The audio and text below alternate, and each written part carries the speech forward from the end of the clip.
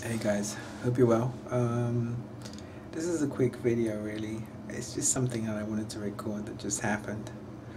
Um, so basically I'm in Orlando. It's now just gone about 1:30 in the morning. So it means I've been traveling, or I've been up for, I don't know, nearly 24 hours I guess, or just over, apart from sleeping on the plane. And we went out to get a bite to eat.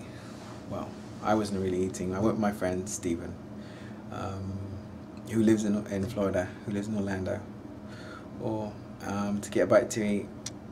And on our way out, we just basically stopped at Burger King just to get a bite. And on our way out, we met this gentleman who was called Jeff. He was a homeless guy, and he was sitting outside Burger King, and he asked for some money, and we kind of walked off, and then I thought I'd actually like to give him something, so I did.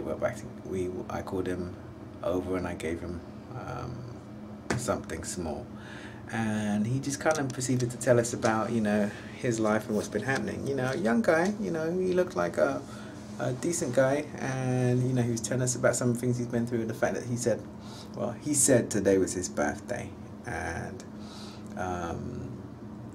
he just shared a couple of things that were really touching, and just made me think about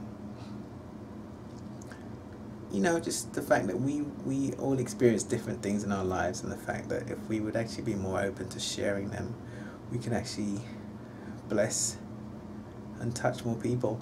I always believe that you actually gain more by sharing than you actually lose. It's one of the things I spoke about with my friend today. I was saying to him, a lot of people worry about what other people will think when we actually start sharing our thoughts on video, on the internet. But in fact, the real truth is that, we each bring something unique. We each bring something unique to the table. And in fact, what you actually gain by sharing is far more than you actually lose. Everything that you share is actually, I believe, a blessing to someone else.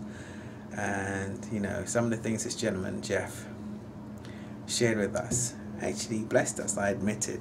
And actually, so did Stephen. He said, that could have been me. I said, that could have easily been one of us. And he said, he definitely agreed. And it's quite touching. He seemed like a very intelligent guy. He was talking from the heart about what he'd been through, some of his struggles. I mean, this is only for a few minutes, but I mean, you could tell he'd been through some hard times, and he was still facing some struggles. And one of the funny things he said was, he asked me where I was from, and I said I was from England. Well, actually, Stephen said I was from England. And he said until 2002, when he was working as a chef at Sizzler, and he met another black family, he didn't know that there were black people in England. He only saw pictures of, or things on TV about the Queen and the royals and stuff. And so I thought that was quite funny anyway. But I mean, he was just being honest, and it's true. So I just wanted to basically record it because I didn't want it to forget him. I didn't want to forget him, or I didn't want to forget what happened.